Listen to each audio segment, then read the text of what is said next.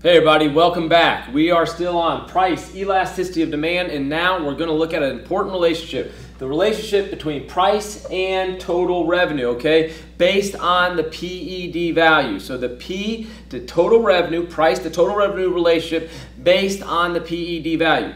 But I want to put up a cautionary warning right from the beginning, okay? I want you to understand that some professors, okay, including me sometimes, all right, what we do is we get you guys thinking about the relationship between price and total revenue, and we keep asking you price and total revenue questions because they're super important, and then we just throw in this quick question about, hey, if price goes up, what's going to happen to QD, quantity demanded? Well, guys, QD is going down. I don't care what the PED value is, okay? So the law of demand states price goes up, QD goes down. That's never going to change. So price to QD relationship always inverse no matter what PED is.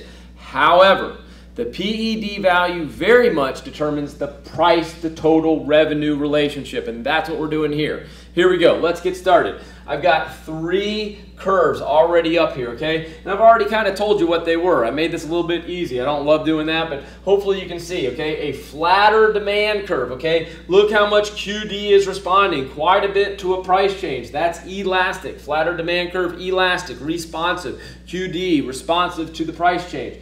Inelastic, okay? QD change, not all that big for a fairly big change in price, okay? QD, not changing very much. Inelastic, not that responsive. And then over here, we've got a unit elastic situation. Now, I just want to throw in just a little warning here, okay? I've kind of drawn it as a 45, and in some ways I wish I wouldn't, because I want you to understand something, guys.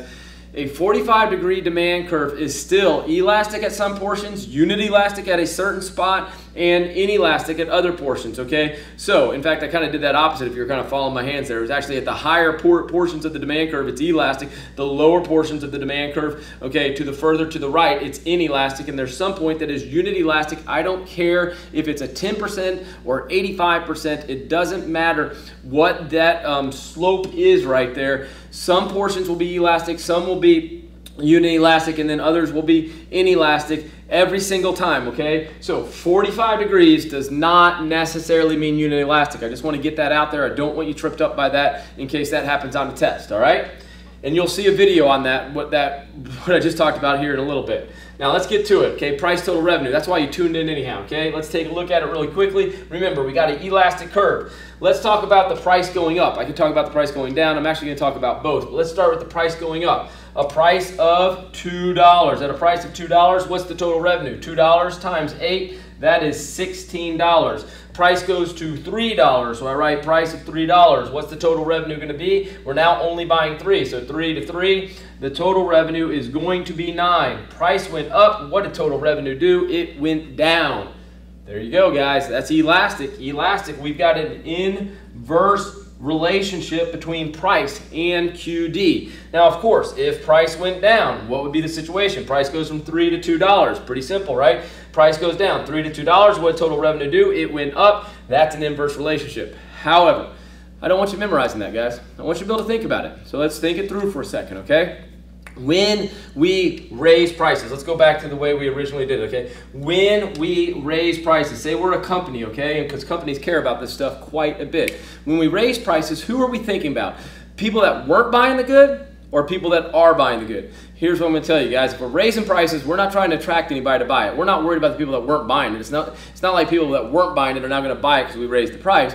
What we think about is when we raise the price, how many people are we going to lose, okay? Well, if they're elastic, when we raise the response, those people that were buying it are going to respond and stop buying it, okay? The QD, the percent change of QD is going to be greater than the percent change in price, and that's why we're getting the inverse relationship, right? We raised the price, they were elastic, they stopped buying it in droves, all right? We lost total revenue. Raised the price, total revenue went down, inverse relationship. Inelastic, okay? They're not very responsive to price changes. Just think about that. That should be pretty simple, right? They're not very responsive to price changes. This would be the time to raise the price, right? Look, at a price of $2, they're buying 6. We've got, whoops, that was a 12, it's supposed to be a 12. There's my 12 right there. Then we raise the price to $3. At $3, they're buying 5. So 3 times 5 is 15. Well, there we go. Wait, fill that in. Price goes from $2 to $3, total revenue goes up. Price goes up, total revenue goes up. What type of relationship is that? That is direct, okay? Sometimes referred to as a positive relationship, and it works the same way. If we lower price, okay, lower price, total revenue is going down. Lower price, TR goes down. They're going in the same direction. It is a direct relationship. I don't care if you raise price or lower the price, and this should make sense. Let's once again just take a second on our common sense. We raise the price. They're inelastic, okay? They're not going to respond very much. They're going to continue to buy the good. When we raise the price, if the percent change in QD is less than the percent change in price, it makes sense. Total revenue is going up. Just get it to that point where it's just common sense to you. Finally, unit elastic. Price of $2, okay? What were we buying? We were buying 6. 2 times 6 is $12. That's the total revenue. Then we raised the price to $3. They're buying 4, so price of $3. 3 times 4 is a total revenue of 12. We'll take a look at that. That's unit elastic, guys. Raise the price, total revenue stays the same. Lower the price, go from 3 to 2, total revenue stays the same. That's unit elastic, okay? The P to TR, no relationship. Increase price, lower price, TR still does not change. Direct relationship, inelastic. Inverse relationship, elastic. Hopefully that made sense to you. Thanks for tuning in. We'll see you in the next video.